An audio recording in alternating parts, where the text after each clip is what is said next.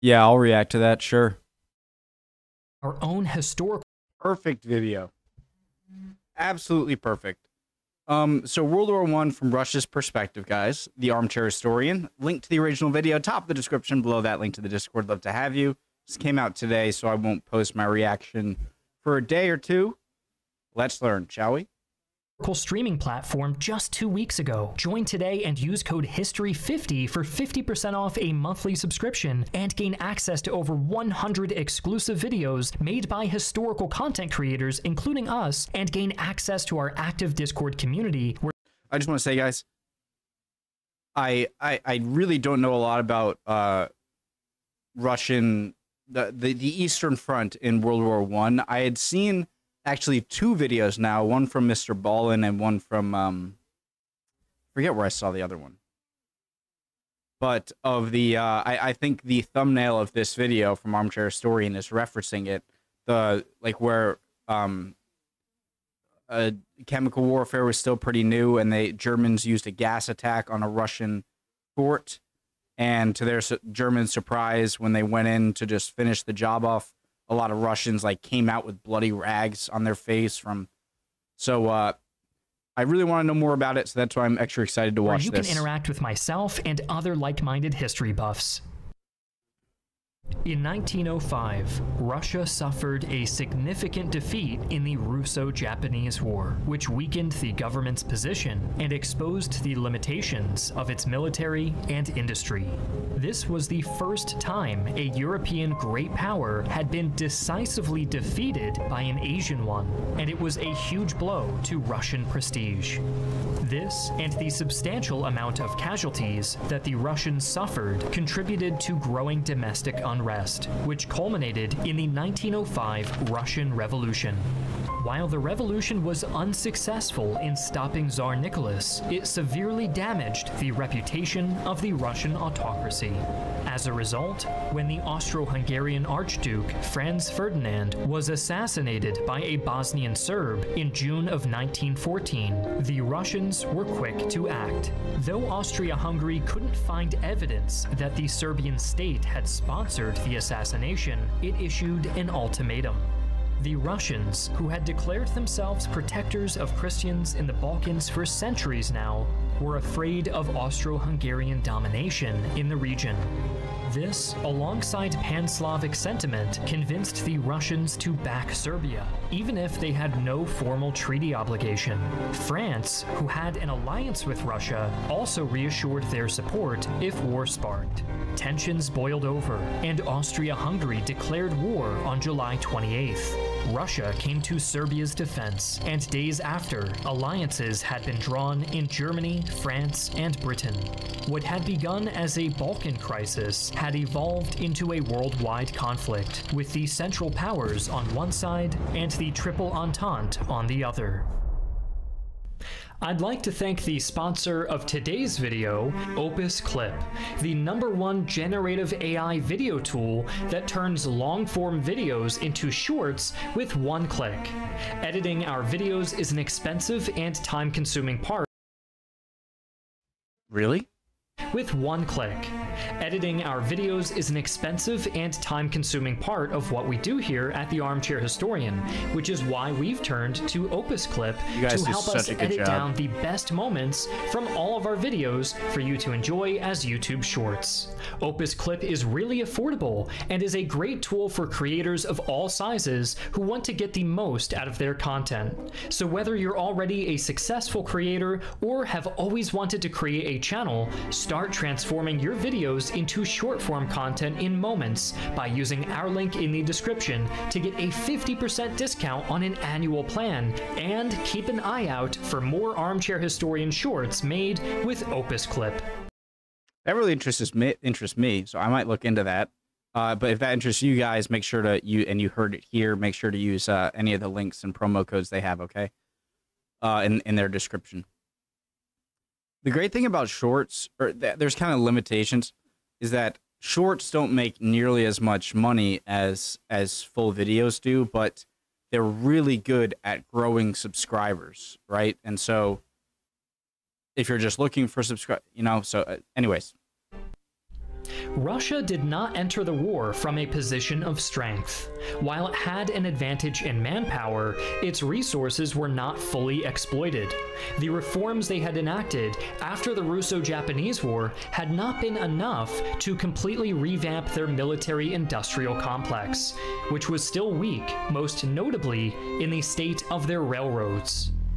Russia's vast territory presented logistical challenges, making it difficult to maintain a continuous supply of men and resources to the front lines. Poor transportation infrastructure hindered effective mobilization and troop movements. The Russian army was ill-prepared for modern warfare, relying on outdated strategies and equipment. The rigid hierarchical structure and lack of proper training and leadership further hampered the military's performance.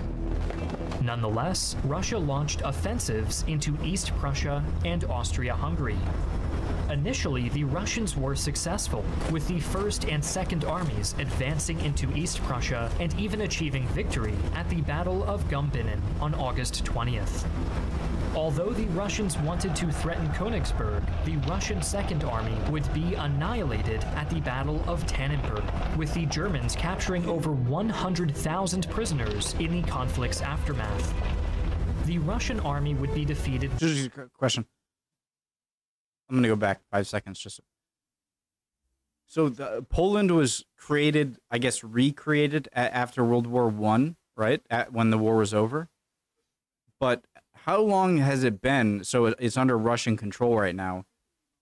How long up to this point had Poland not been a state of its own? I'm sure I've learned about it before, but I forget. Prisoners in the conflict's aftermath. Anyone knows?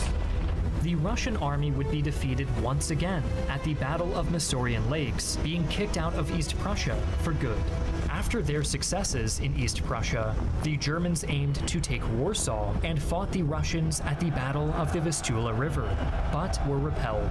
Building on this defensive success, the Russians attacked Silesia, aiming to take the city of Breslau, but were repulsed and retreated to Łódź, which would fall by the end of November. The first 4 months of the war had taken its toll, not only on the morale of the Russians, but also on materiel, as they were already low on guns and ammunition. Against the Austro-Hungarians, Russia started with defeats, first with the Battle of Krasnik, and later Komorov. However, at Gnila Lipa, they drove away the Austro-Hungarians and captured Lemberg. The Russian push into Galicia was quite successful, taking much land and capturing tens of thousands of Austro-Hungarian prisoners. Many of them were Austro-Hungarian Slavs, Czechs, Slovaks, Croats, and Bosnians, and Russia portrayed itself as a liberator of subjugated people. Soon after, the Russians laid siege to the fortress of Przemysl, which they captured along with more than 100,000 prisoners in March of 1915. Russia's third adversary, the Ottoman Empire, would join the war in October of 1914 after bombarding Russian Black Sea ports. The initial Russian casus belli had been defending their fellow Slavs, but as the dead mounted, this wasn't an especially sellable cause to Cassius Belli? What is that? I've heard that before. I'm assuming with the context he used, it's the... Does that mean like your original cause or something? But as the dead mounted, this wasn't an especially sellable cause to the Russian public. The involvement of the Ottoman Empire, which historically had been akin to an arch-rival to the Russians, made the war more logical to public perception. Furthermore, Russian officials managed to extract a commitment from Britain and France that Russia would take Constantinople at the end of the war. Formerly the capital of the Eastern Roman Empire, which Russia claimed to be the successor of, the city would also give Russia access to the Mediterranean. The fighting between the Ottomans and Russians would mostly take place in the Caucasus, a region rife with ethnic and religious tensions. Both sides would exploit these tensions, with the Russians vaguely promising independence for the Armenians in exchange for assistance against the Ottoman Empire. the Ottoman Sultan would also use his religious position to leverage support for the war, proclaiming a jihad against the Entente. In December, the Ottomans crossed into Russian Georgia and captured Ardahan, murdering many Christians. In response, when the Russians retook it in early 1915, they retaliated, killing many in the Muslim community. Later, the Russians, alongside their Armenian allies, would achieve a massive victory at Sari Kamish in January of 1915. In response, the Ottoman violence against the Armenians began to spiral out of control, eventually leading to the Armenian genocide. Why did I think that the Armenian genocide happened in like 1903 or like the early 1900s? Like World War I is early. I mean like pre-1910. So in April of 1915, so obviously I'm incorrect. To the Armenian genocide. In April of 1915, the Germans and Austro-Hungarians launched the Gorlice-Tarnów offensive, achieving a major breakthrough, reversing the Russian gains in Galicia and capturing over 140,000 men. By June, both Przemysl and Lemberg were in the hands of the Central Powers again. The Germans would continue to build on their success, seizing Warsaw, Brest-Litovsk, and Vilnius. The Russians had suffered heavily as a result of these offensives. In July, Assistant Minister of War, General Mikhail Belayev, pleaded with the French ambassador for help and revealed that in some infantry regiments, 1 man in 3 had no rifle. The poor fellows wait patiently under the hail of shrapnel for their comrades to fall so they can collect their weapons. Faced with insurmountable pressure, the Russians began the Great Retreat, in which they relinquished over 100,000 square kilometers to the Central Powers. While the withdrawal did shorten their front lines and allow for a much-needed respite, it was a huge blow to morale. Disillusioned with the constant military struggles, Tsar Nicholas decided to make himself the supreme commander of the Russian forces, tying his regime to success in the war. While a large part of Russia's involvement in the war had been due to its role... Look at that. And look at China.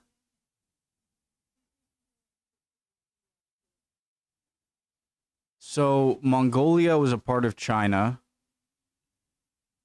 All Kazakhstan, Uzbekistan, Kyrgyzstan, to every Stan country besides Afghanistan, Pakistan was all under it. So many Eastern... Look how huge... Was this the largest extent of the Russian Empire, what we're seeing right here?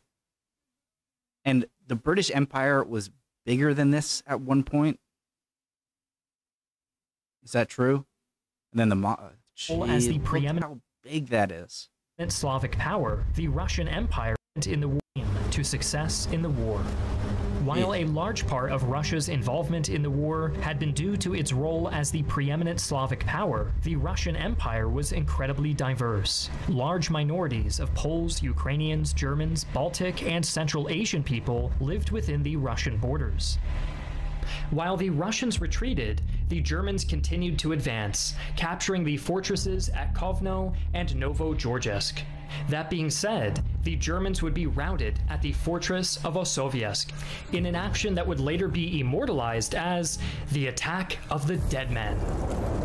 After their initial bombardment and assault was repelled by the... This is what I'm talking about. I've seen 2 videos of it. What was the other one? There's also a Sabaton song. I think it was a War Graphics video or something. Russians, the Germans would after their initial bombardment and assault was repelled by the Russians, waiting for the Germans would surround the fortress for months. Go in the right way. On August 6th, the Germans decided to use poison gas to root the maskless Russians out. The gas proved deadly, leading to extremely heavy casualties on the Russian side. As the Germans advanced to take the Russian positions in what they expected to be an unimpeded assault, the surviving Russians, bloody with chemical burns, wrapped up in rags and spitting out blood, counterattacked in a bayonet charge. Shocked by the sight of what appeared to be dead men charging against them, the Germans retreated. The newspaper would later call this counterattack the Attack of the Dead Men. Nonetheless, this heroic action would be in vain, as the Russians would later abandon the fortress to the Germans. As the war continued, its impact on Russia's society and economy was profound and destabilizing. The cost of financing the war effort strained the economy, leading to inflation, scarcity of goods, and food shortages. The hardships faced by the Russian people during the war fueled discontent and social unrest. Strikes, protests, and bread riots became more prevalent as the war dragged on, further weakening the government's ability to maintain control. The harsh living conditions and lack of faith in the ruling class created an environment ripe for revolutionary sentiments.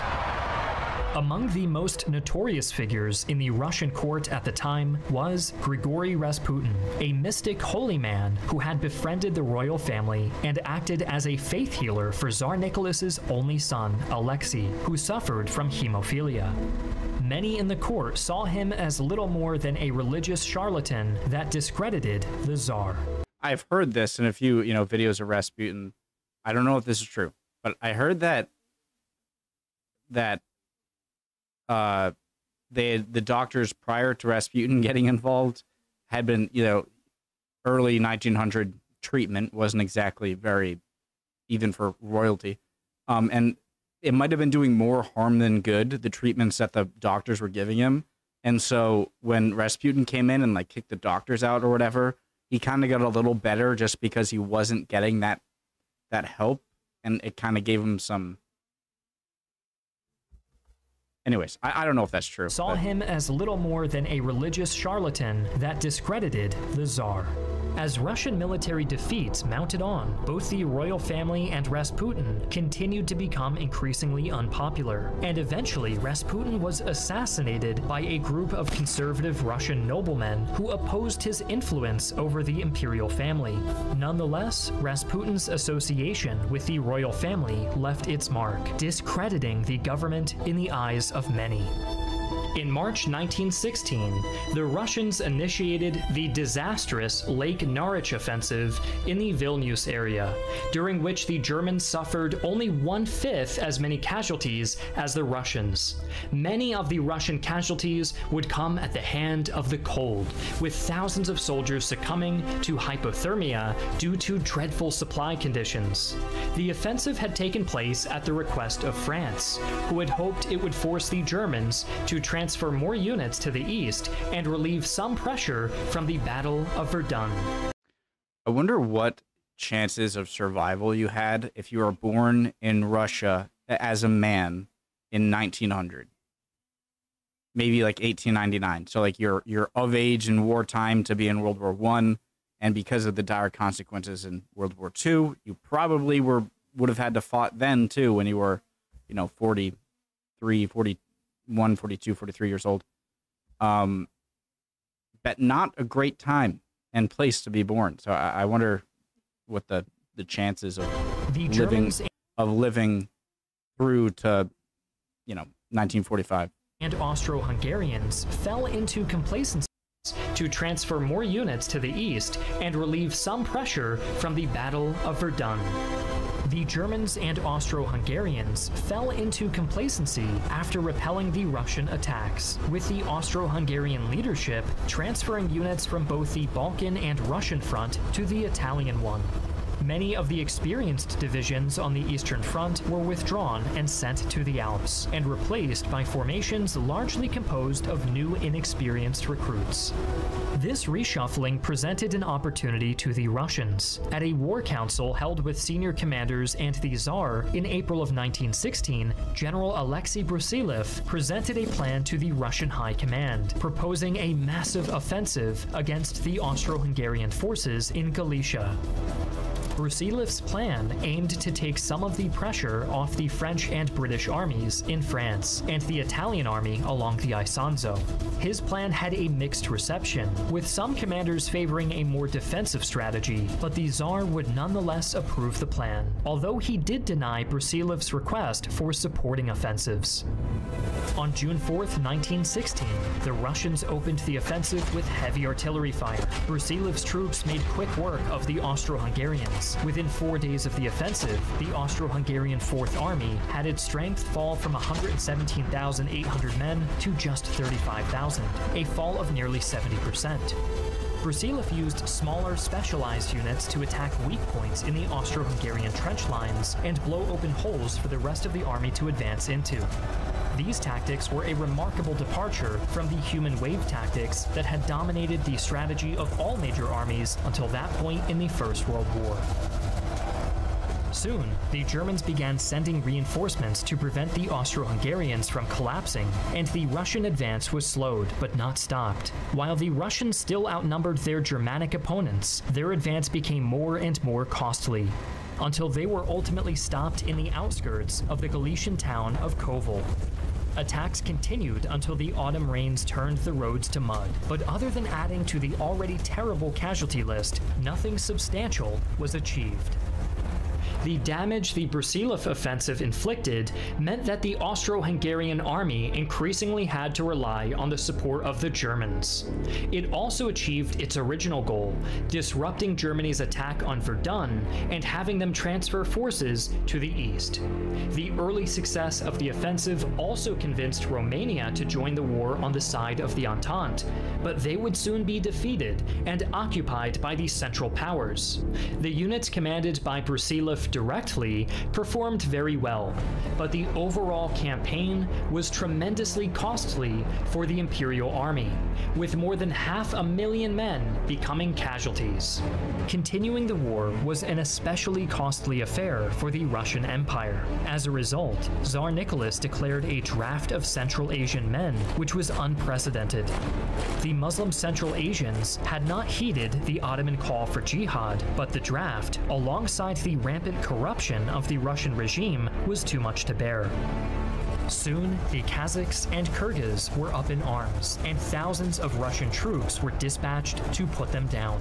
The suppression of the revolt was brutal and led to over 100,000 deaths due to violence, disease, and the famine that followed. Hundreds of thousands of Central Asians fled into China, and the Russian Empire never managed to fully restore order to the region. The mounting discontent and frustration with the government's handling of the war culminated in a revolution in February 1917. The February Revolution led to the abdication of Tsar Nicholas II and the establishment of a provincial government led by liberal politicians who aimed to continue the war effort and implement democratic reforms. However, the provisional government shared power with the Petrograd Soviet, a body representing workers and soldiers. This arrangement led to a state of dual power and political instability, as the two bodies had conflicting interests and goals. While the provisional government's decision to continue the war was unpopular, it was the catastrophic Kerensky offensive in July 1917 that destroyed any morale left in the Russian army, along with the image of the provisional government. The army by now was plagued with desertion and disobedience, with many soldiers eluding, ignoring officers' orders, or even outright attacking them. Amid the chaos and disillusionment, the Bolshevik Party, led by Vladimir Lenin, capitalized on popular discontent and actively promoted slogans of peace, land, and bread. The Bolsheviks aimed to end Russia's involvement in the war, redistribute land to the peasants, and provide food to the starving population. The October Revolution of 1917, spearheaded by the Bolsheviks, overthrew the provisional government and established a communist one. Keeping to their word, the Bolsheviks would end Russia's participation in the war, negotiating with Germany, and signing the Treaty of Brest-Litovsk, ending the fighting on December 16, 1917. The price for peace was a heavy one. Not only did Russia have to concede vast swaths of land to the Central Powers, but they also lost millions of men in combat and decimated their economy. Unfortunately, peace with these Central Powers did not mean an end to Russian suffering, as soon after the country would devolve into civil war. White bread. Russia's participation in the First World War had profound consequences. Is this the Bolshevik Menshevik? The different that transformed the country's political and social landscape. The war exposed Russia's weaknesses, exacerbated internal divisions, and led to the downfall of the imperial regime, ultimately paving the way for the rise of communism. The Russian experience during the war serves as a stark reminder of the human cost and complexity of global conflicts, leaving an enduring impact on the nation's history.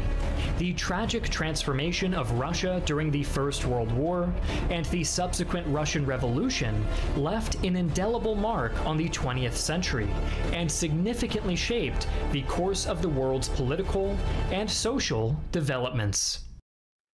Great video as always from Armchair Historian. I think I learned a bit,